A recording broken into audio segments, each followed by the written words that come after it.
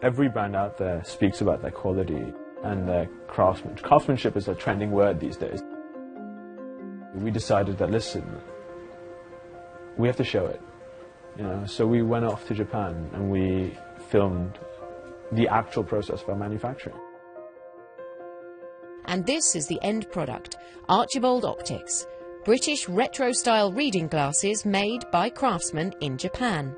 The company says it's delivering quality at a lower price tag by cutting out the middleman.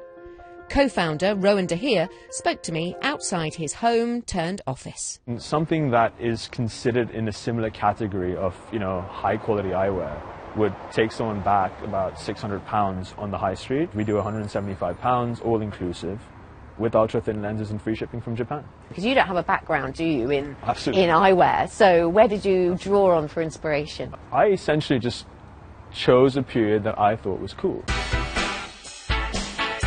I grew up sort of with posters of old Aston Martins and Jaguars on my wall. So I thought, listen, if I like this, there's got to be other people that like this. So this is it? Yeah, it's the sort of the real living room startup. How do you find balancing living and working in the same space? Is there a divide for you, or is it all just one big adventure you're living in? I think in the position that we're in, as an early stage startup, there is no divide.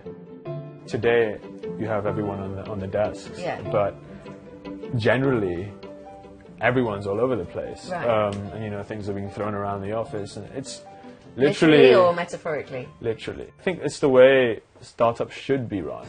Sadly, despite Rowan's best efforts, I'm not sure I'll ever quite pull off the Michael Caine look. I'll try my best impression.